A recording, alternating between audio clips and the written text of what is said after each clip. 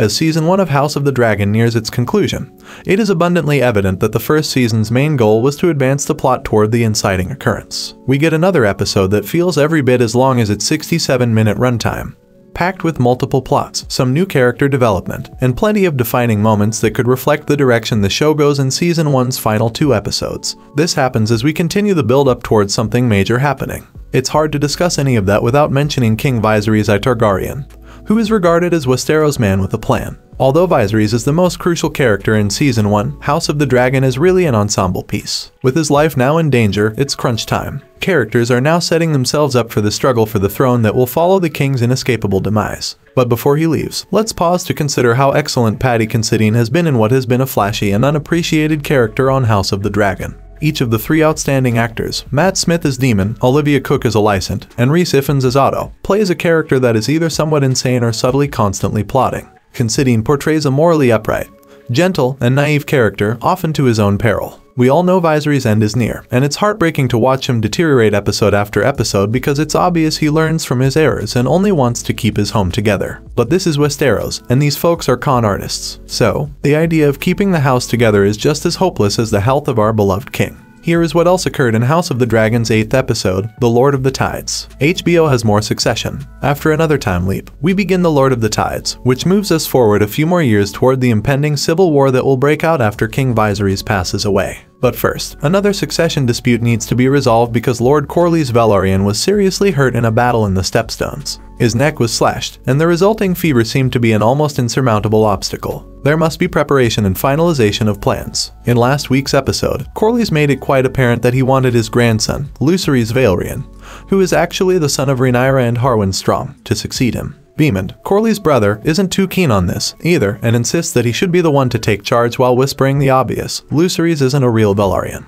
The Princess Rhaenys is split between her brother-in-law, her grandkids, and, why not, herself, because she believes she has lost both of her children and will soon lose her husband. When the big guy falls, someone has to step in and take over. This contentious issue is discussed throughout the episode. Rhaenyra and her new man Daemon travel to King's Landing to present Lucerys' case to Alicent, who is now in charge of most royal affairs with the help of her constantly cunning father. They also visit King Viserys, who is mostly bedridden, sedated on milk of the poppy, and, if we're being kind, after arguing her case to Rhaenys, the dispute finally goes before a session presided over by the Queen Alicent and the King's Hand Otto. Vaemond is present to argue his case as well. Alicent and Otto will undoubtedly rule in favor of Vaemond. At this point, Otto has spent decades establishing the case for his ancestors and against Rhaenyra's and isn't about to stop now. He argues that during the impending conflict, an adult should be in control of the Sea Snake's fleet, which is reasonable but also, like, fuck off, guy. When Viserys enters the room, he is no longer taking his medication and is very, very unwell. Rhaenyra is going to argue Lucerys' case. The chamber is astounded by his appearance as it is by how ill he is. It takes him a long time to get to the throne, weighed down by clothes and accoutrements that plainly weigh more than he does, and his decision that Driftwood is settled takes even longer. The current heir and incoming monarch is Lucerys. As Corlys stated, surprise of surprises, Rhaenys is also on Rhaenyra's side.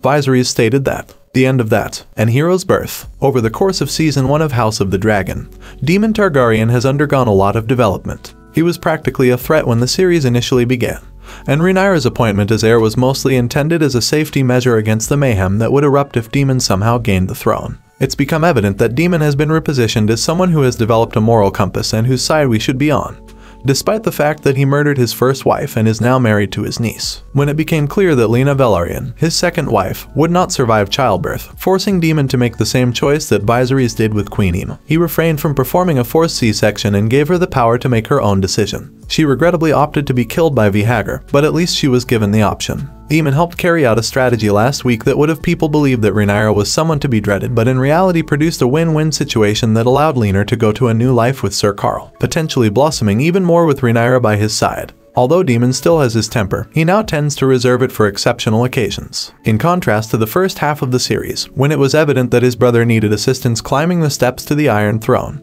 he was the one to assist him. It's an act of respect, not out of sympathy. Daemon no longer cares about the throne. Instead, he cares that his brother be respected for the kind, and regrettably naive man that he is. It is also obvious how the rest of the action will proceed when Viserys rules against Vaemond.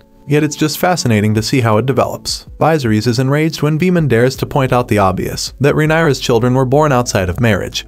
Because despite being ill and wasting away, Viserys still will not tolerate any disrespect for his daughter or her family. Considine does a fantastic job portraying someone who is barely alive but still feels a great deal in this episode, and this sequence may be the highlight of it all. Daemon calls Rhaenyra a whore, but Viserys draws his knife and demands Daemon's tongue when he goes farther. The most violent and horrifyingly funny scene of the series so far is when Daemon assures Daemon he can hold his tongue before slashing his skull clean in half. Now a formidable anti-hero, Daemon. That is it. These children are terrible. The actors portraying the Targaryen, Valyrian offspring and grandchildren change with each time leap. Alicent being informed of a situation concerning the prince is one of the first things we hear about in the episode. At first, neither the incident nor the specific prince being discussed are clear. A few minutes later, Alicent accuses her son Aegon, now portrayed by Joe Burrow lookalike Tom Glyn Carney rather than Finn Wolfhard lookalike Ty Tennant, of forcing himself on a young servant, going full Shiv Roy fake ally victim blaming mode. But you've got to keep your reputation intact. The Hightowers haven't ceased plotting and big picture thinking.